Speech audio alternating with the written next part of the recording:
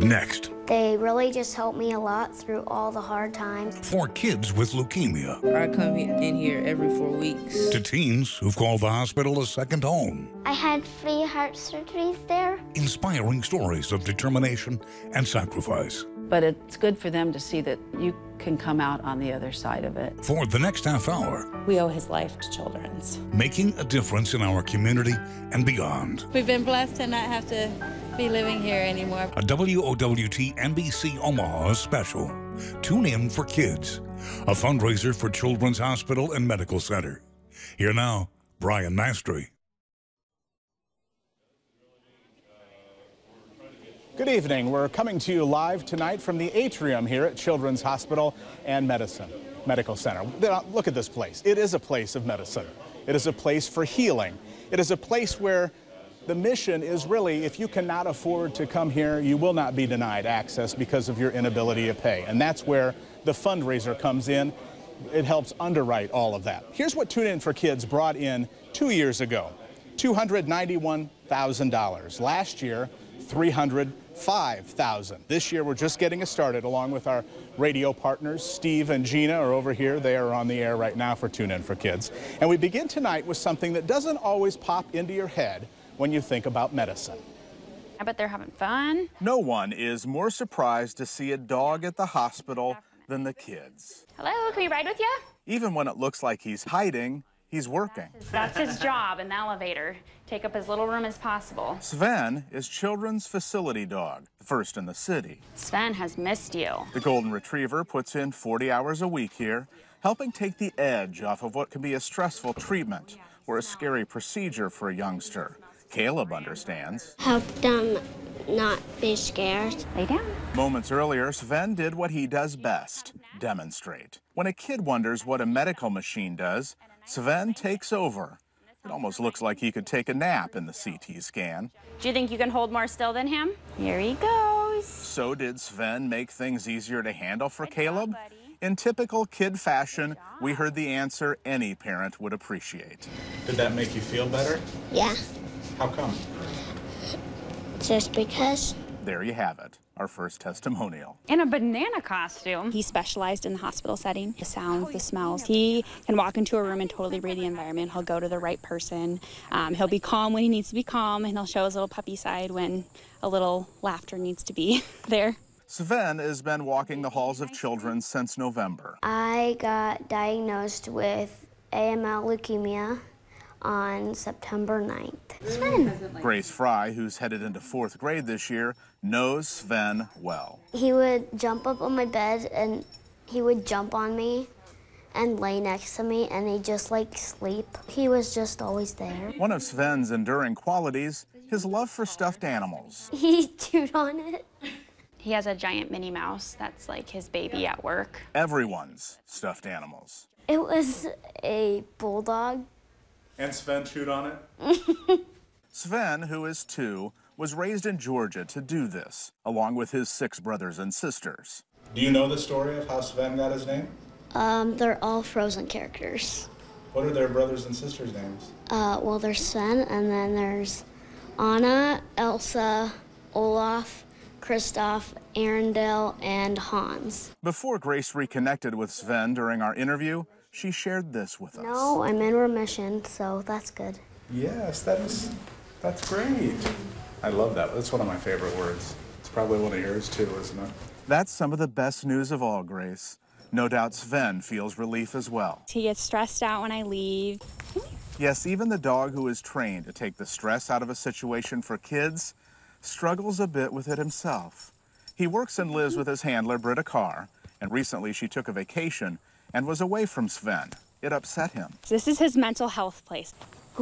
Sven's medicine is Standing Bear Lake and a date with nature. He has carried a whole log around this lake a couple times. He's more into the people than the dogs here. All the dogs will try to go after him, and he'll be going for the people. To perhaps prove the point, look at one way he relaxes. He does like to hammock, which is not very common for dogs. If Britta let him, he'd stay like this for hours, alone with his thoughts, preparing for tomorrow when he heads back to work again, lifting spirits. he just feels fulfilled, I think. I think he knows that he does a good job, even if we don't say good boy. I think he knows what his purpose is, and his purpose is to love on people and to do what he can. As you can imagine, the demand for Sven just keeps growing. And look who is here as a live special guest. Sven, come on over here, buddy. Since November, he's officially logged 1,116 patient interventions. What'd you think of yourself in the hammock? I loved how his tongue was hanging out. It's not easy getting out of that hammock, though, we will tell you that. So Children's would really like to have another dog. You can tell how another second facility dog would be great, but it's not cheap. They also would need another handler, so your donations would help go towards all of that. And this, too. See that? Is that you? A trading card? Oh, of course, he wants to chew on it. Of course, you would want to chew on that. Thanks, Sven. Good to see you. You too. Well, last year at this time, we met Nurse Claudia, the nurse who works with kids with cancer, when she received her own cancer diagnosis. Here's an update. But you just can't dwell on that part of it. If you're going to work here, you have to look at the bright side. Are you ready for me? When we first met Claudia Besco in 2016 in the oncology unit. How are you? Good, I've missed you. She was 5 months into her treatment for breast cancer. Since you talked to me last, I have hair. I'm a lot calmer than I was then. I don't worry about things like I used to. No ear infections. Sharing her experiences as a patient often helps the cancer nurse lower anxiety levels with kids in her care. And it can be comforting for parents, too. They'll say to the kids, you know, your nurse went through all this, and look, she's all done. But it's good for them to see that you can come out on the other side of it. After 36 years as a full-time nurse, it's time for a new chapter. She's going part-time. I have my first grandbaby, little Morgan Quinn, and starting in September, I'm going to babysit her twice a week while Mama goes back to work. So I'm pretty thrilled and excited about that. What an adorable little girl. 3 days of Nurse Claudia here at the hospital, and days with her granddaughter certainly will be amazing, and she will still continue to make a difference. Still ahead on Tune In for Kids. I've never had someone come in like this. It's so fun to listen to. The healing power of music. Why this accomplished musician keeps coming back. Plus, the latest on the Iowa boy who spent more than a year of his life here at Children's. But first, a special message from the kids. Put your money where the miracles are. Please call 402-955-7100. Thanks for watching. Don't go anywhere. We'll be right back.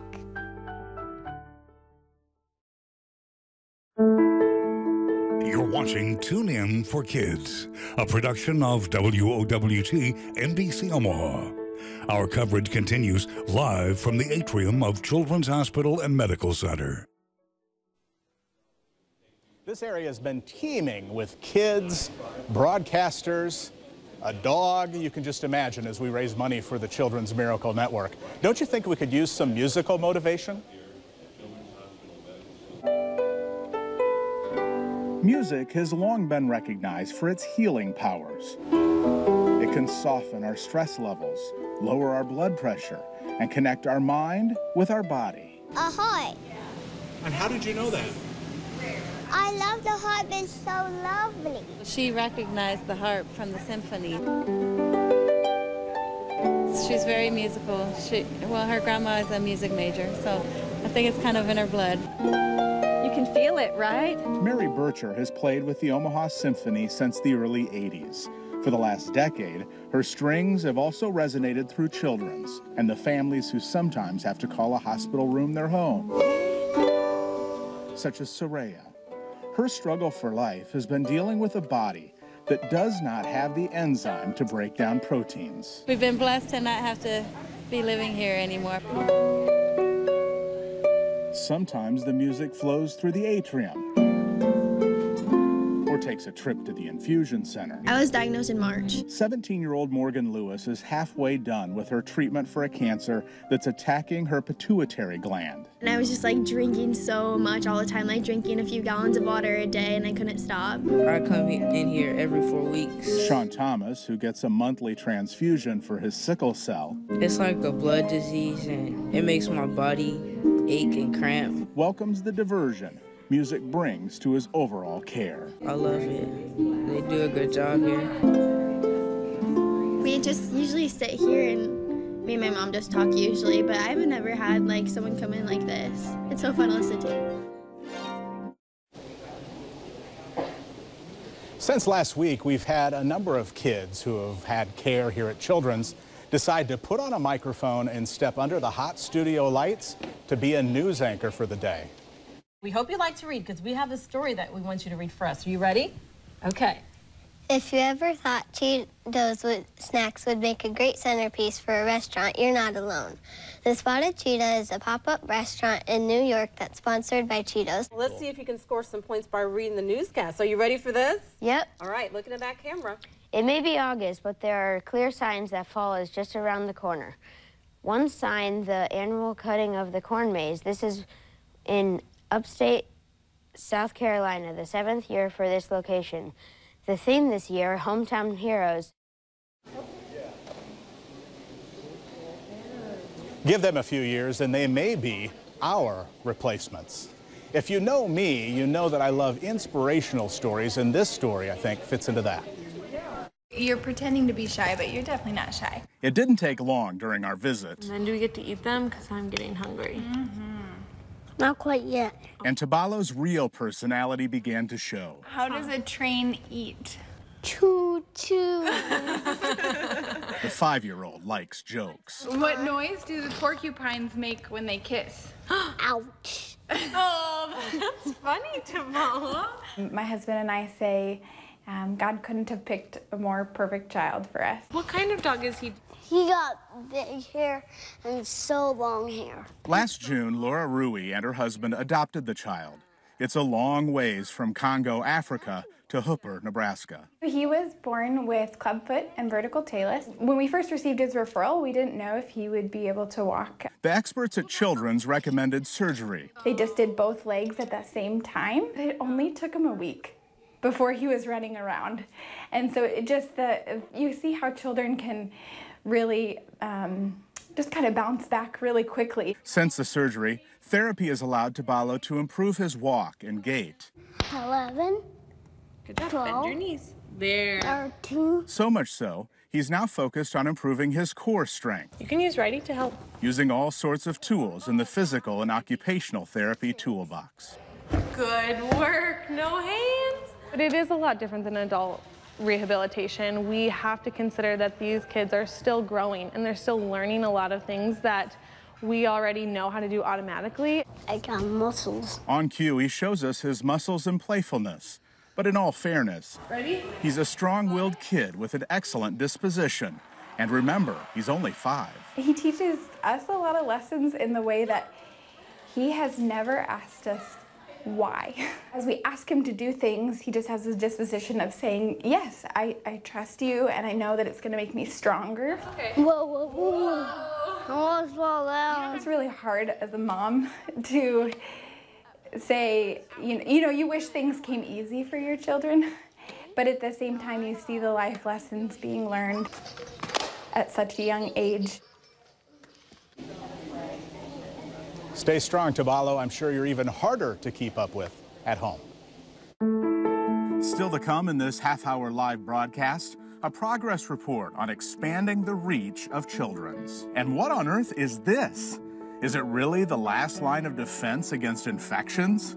But first, a special message from the kids. Donate now. Call the number on the screen. Please call 402 woof woof woof 955. We'll be right back with Tune In for Kids. Welcome back to Tune In for Kids, a fundraiser for Children's Hospital and Medical Center. I'm outside, standing on the ground of the expansion. 10 stories, hundreds of millions of dollars, a dramatic boost to the space and scope of Children's. It'll be called Hubbard Center for Children. When all is said and done, here's what construction will look like from the other side of campus, from the vantage point of the main entrance. There's the spot for the new $450 million building. Children's officially broke ground in December. It's expected to be finished in 2021, and then renovations to other buildings will begin. In the last year, Children's has seen a volume increase of 8%, and a lot more chronic and complex cases have been coming through. Now, we all know that kids are not just small adults, and that couldn't be more evident than in this next story. Good. If you play sports, injuries come with the territory. For Westside senior Emma Wilson, she's been playing soccer since she was 5. Her first team was called the Barbie Bunch. I love practice because every single time it's like we all get to see each other. It's just, I don't know. It's like our own little family that we have, so.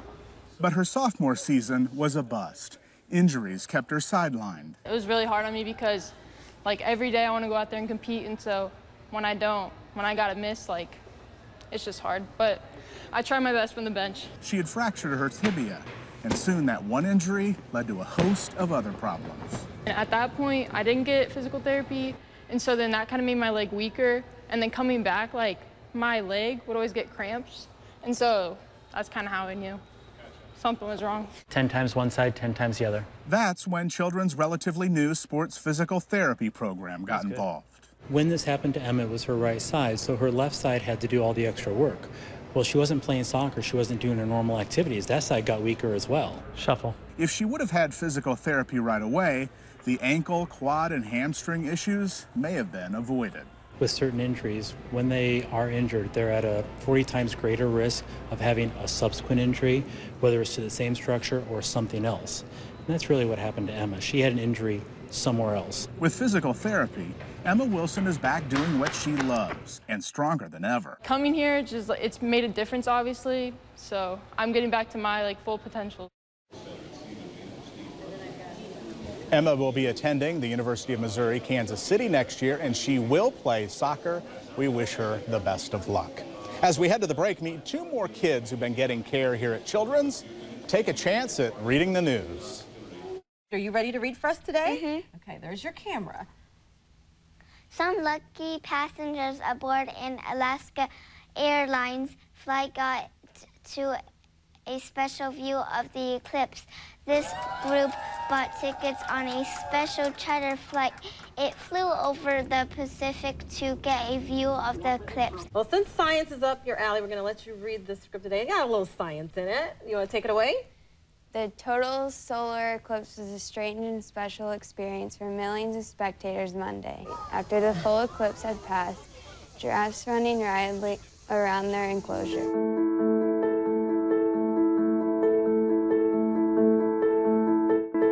You're watching Tune In for Kids, a fundraiser for Children's. Finally tonight, we take a peek behind the curtain and what's being done to make sure kids and families don't catch something while they're here. When you're sick, the last thing you want to get is an infection from the hospital. That's why the operating rooms are disinfected manually. Once that is done, Children's takes it to the next level. Meet the 5'5" germ-killing machine. So far, they've just all been named Trudy or Dorothy. The robot is left in the room alone and controlled remotely. Thank you. It sends lethal doses of ultraviolet rays to any pathogens that may have been missed, whether in the open or tucked in the shadows of the OR. It's a change of culture that, you know, we're essentially disinfecting with ultraviolet light. And so just because, you know, you can't physically see or touch it doesn't mean it doesn't exist. And so this type of technology goes above and beyond those human factors. There are 2 of these robots in use at the main campus and a 3rd at Children's West Village Point Outpatient Surgery Clinic. And before we go, we always like to give updates on kids that have been featured here in Tune In for Kids. This is a Des Moines youngster who spent most of his life here over 2 years. This is Caden McGee, also known as Warrior Caden. Many outside experts didn't think he'd live very long, but after spending 600 days here at Children's, we were there when he finally went home. Now look at this. His mother shared the video with us. It's recent. The boy with the lifelong heart issue is now recovering from another heart surgery this spring, and look at him move around in the walker. Look at that. Way to go, Warrior Caden. How good is that?